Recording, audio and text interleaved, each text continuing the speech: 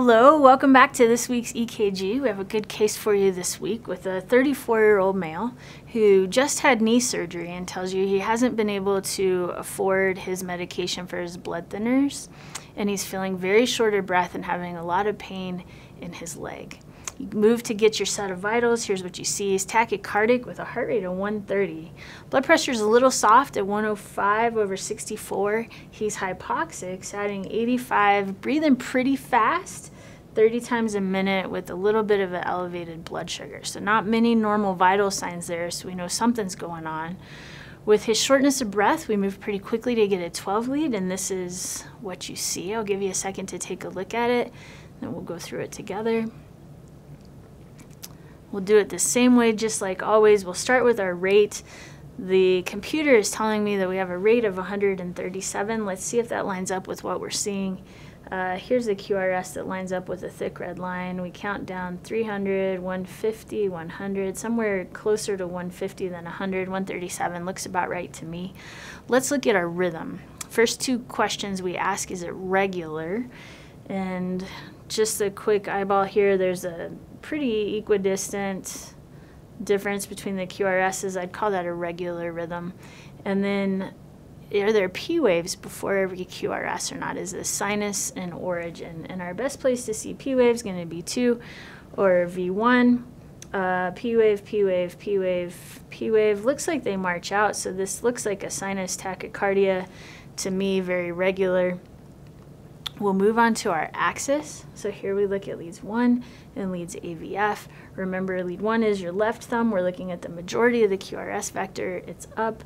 Same with AVF. The majority of the QRS vector, both of those thumbs are in the air. That means 2 thumbs up. That means we're good. We have a normal axis.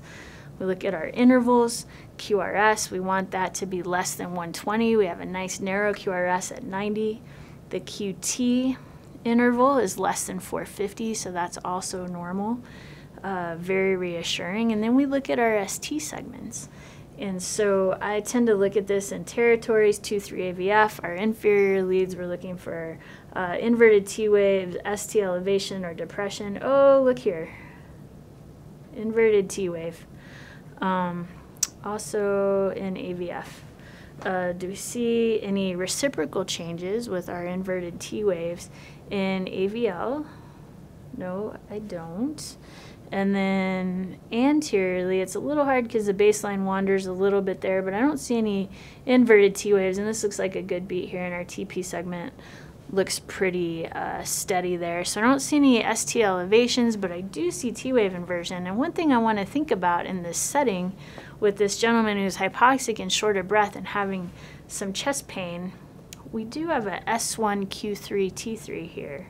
So if you look really closely at lead 1, there's an S wave right here.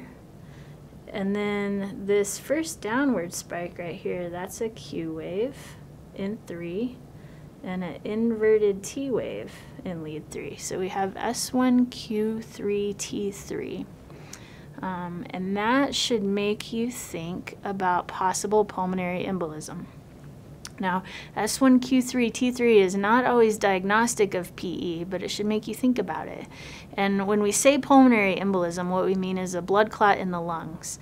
And typically, what happens is someone develops, for some reason, a blood clot in their legs, in the venous system. For the legs, if they haven't been moving or they're more prone to clotting or whatever the risk factor is, this blood clot develops in the venous system. Well, if you remember the veins, when they drain back to the heart, they go through the inferior vena cava, superior vena cava to the right side of the heart, which is deoxygenated blood. And the next place that deoxygenated blood will go is to the lungs to pick up oxygen.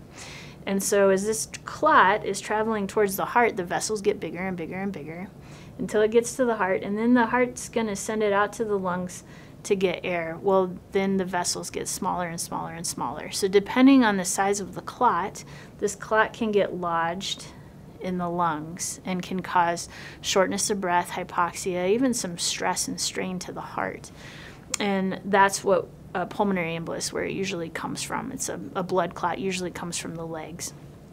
People who are at risk for these clots, history of cancer or active ongoing cancer makes people more prone to develop blood clots. Cigarette smoking, we know, is bad for the vascular system in general, but also makes people more prone to developing clots in their legs. Extra estrogen, so any form of supplemental estrogen, creams, birth control, even pregnancy. Women are at increased risk for blood clots about up to 6 months after they give birth, and then during their pregnancy as well. Recent hospitalizations and surgery, this is because a lot of people tend to be very immobile and the blood's just not circulating as well, and typically, very commonly after orthopedic surgery, so much so that after orthopedic surgeries, a lot of times people will find themselves on anticoagulation medicine to prevent these blood clots that we know happen after a surgery, and that's the case with this gentleman here. He was not taking his anticoagulation. And then there's also genetic factors that make people predisposed to develop clots. So some things to think about when you're taking your history of your patient who's short of breath and hypoxic and you're wondering maybe they have a pulmonary embolism. You can ask about recent leg pain or swelling and their shortness of breath. Things to look for on the 12 lead, it's really tough to definitely tell that you have a PE, but these are some things you can look for to heighten your suspicion. Definitely his history is very concerning with the recent surgery, not anticoagulated, so he has risk factors.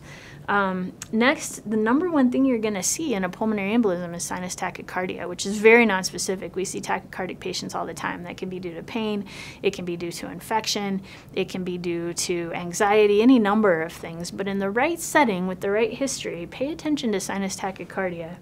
The next most common thing you're going to see is inverted T waves in the anterior leads.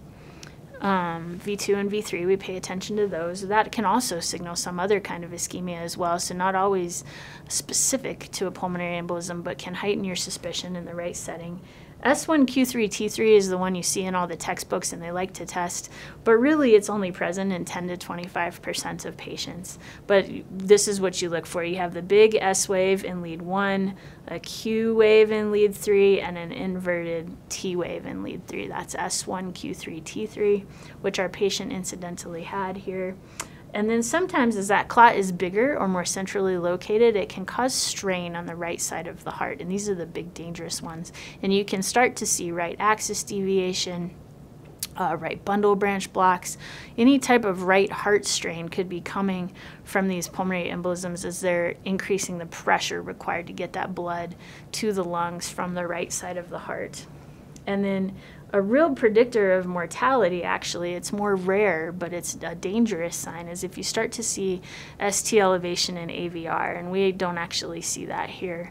But these are things to look for. So 5 things to look for on your 12 lead when you're suspecting PE. Not all of them are going to be there all the time, but as you put your history together in conjunction with the 12 lead, you can heighten your suspicion. So what we see here on this gentleman who ended up having a pulmonary embolism after his leg surgery, he's tachycardic and he has S1Q3 T3, and he also had the one thing I didn't mention was some peaked P waves there, which also indicate a little bit more strain in that right atrial area than normal, but very concerning 12 lead, very concerning history for a pulmonary embolism, and those are some things you can look for as you move forward. So thank you for your attention today, and we'll see you next time.